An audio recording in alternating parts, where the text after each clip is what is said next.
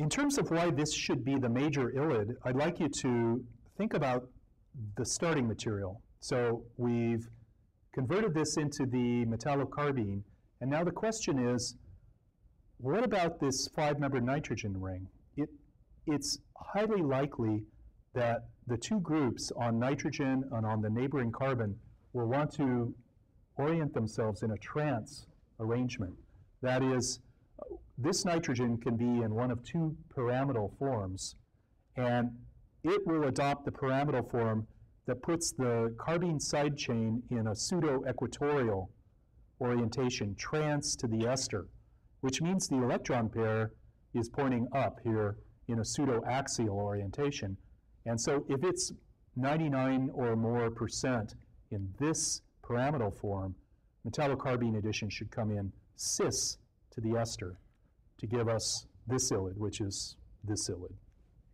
Now, if we do the homolysis of this carbon-nitrogen bond, we get to this biradical. So we just broke the bond between this carbon and this nitrogen, and you can see that now in this particular point in time where we've broken this bond, these two radicals are very close together, and recombination is probably quite fast. So a lot of it will go through migration with retention, but some of it will undergo bond rotation and eventually get to an achiral biradical that, when it recombines, should give racemic material. So that's our explanation for that. Let me tell you about some related chemistry, a little bit more recent. We wanted to look at, that was a pyrrolidine to piperidine ring expansion. Here's one carbon smaller, an azetidine going to a pyrrolidine. So we were interested in making pyrrolizidine alkaloids, and as a test case, we looked at this simple example. So here we have a nitrogen in a 4-membered ring, on the neighboring carbon an ester group, and attached also to the nitrogen a benzyl group. And with ethyl diazoacetate copper catalyst, we generate now an ylid, an azetidinium ylid. And this ylid has two options. It can migrate the benzyl group from nitrogen to carbon to give us this, or it can migrate the carbon-centered, or the ester substituted carbon to give us a ring expansion product like this. And this is the only thing we saw, 82% yield. And that's the work of John Vanecko, my next to the last University of Utah student. He actually graduated after I had moved to the University of Alberta. That was an interesting result because look at this case. Here we have a nitrogen, and just like this one, it's got a benzyl group and an ester substituted carbon. Both are reasonable migrating groups. This is treated with this malonate reagent, copper. We generate an ammonium ylid, and now in this case, the only group that migrates is the benzyl group. 92% yield, benzyl migration, no migration of this group. That's the opposite of what we saw up here. Why? Well, the difference is in this ylid, the ester substituted carbon is encased within a strained ring, and that ring strain activates this carbon-nitrogen bond so that the inherent preference of a benzyl over an ester is overcome by the release of ring strain, and we see only the ring expansion product. So that result gave us some confidence that we could do something very similar to what I showed you for epilupinine, but now with both rings one atom smaller. So we start out, instead of with proline ester, we start out with this azetidine ester, and our diazoketone is also one carbon shorter. So we end up with this substrate, and with copper, this closes to make the spirocyclic ylid, and this undergoes just ring expansion, rearrangement by migration of the ester substituted carbon to give us these two diastereomeric pyrrolizidine products. Unfortunately, the diastereoselectivity was not so good. The overall yield was good. The other unfortunate thing is these are completely inseparable. However, if we reduce the carbonyl, in each case with complete facial selectivity, and that selectivity comes from hydrogenation of the carbonyl from the convex face of the bicyclic system. So here we come in from the back, here we come in from the top. We get these two products. So this is the hydroxy ester, but here, the one that comes from delivery from the back, the resulting alcohol can spontaneously lactonize to give us this. And now these are, of course, completely separable. They have very different physical properties.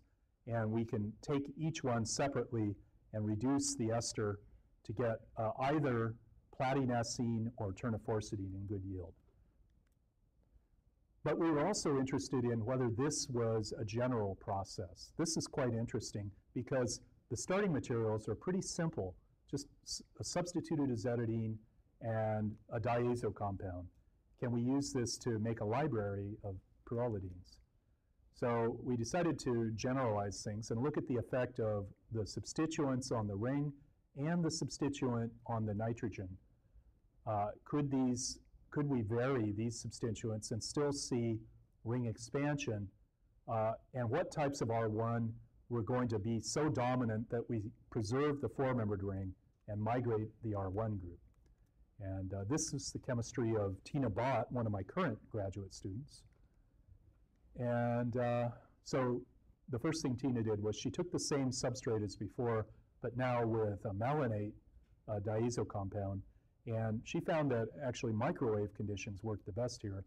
And she got a very good yield of this pyrrolidine triester, which is actually a potentially very interesting and useful compound for studying certain neurochemical processes. She then looked at the N-allyl derivative, and we thought that was an interesting case because remember, I told you earlier that an allyl 2,3 shift should be much easier than a 1,2 shift, should have a much lower barrier. And yet, with the N-allyl azetidine, we see only ring expansion, no allyl migration. So that tells you that really the ring strain of this azetidine is starting to totally dominate the chemoselectivity of the intermediate ylid. Now here we've completely taken out any sort of conjugating group to stabilize the migrating center. We just have a pair of alkyl groups on here. Now this reaction didn't go in very good chemical yield, but the only isolable product, again, came from ring expansion. The benzyl group did not migrate, just this tertiary carbon. And now here's the craziest one of all. Here is an azetidine with nothing on the carbons of the ring. It still has an N-benzyl group. And with ethyl diazoacetate and copper acac, our only product in pretty good yield is this proline derivative where we've ring expanded by way of a simple CH2 that lacks any stabilizing group and still no benzyl migration. And I should point out that a very similar reaction using a different catalyst system was reported way back in the early 70s by Hatu and Watanabe. And they reported a similar result, which is it does the ring expansion rather than the benzyl migration. So this really suggests that there's something special about these strained rings in terms of dominating the migratory aptitude. One case where we did see no ring expansion, only benzyl migration, was the same azetidine, but now a more stabilized diazo compound. That gives a more stabilized, longer-lived ammonium ylid, and in that case, it seems that it's more sensitive to the inherent stability of the migrating group, and we get only benzyl migration. Again, though, in quite poor yield. And finally, one example Tina did in an intramolecular case. Now with the diazo carbon 8 atoms away from the nitrogen, in order to give us this sort of 8,5 system, which is sort of found in the core of a class of alkaloids such as the manzamines and nicatomarin A.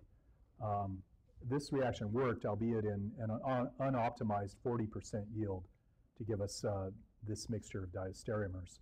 And Tina's in the process now of optimizing this transformation.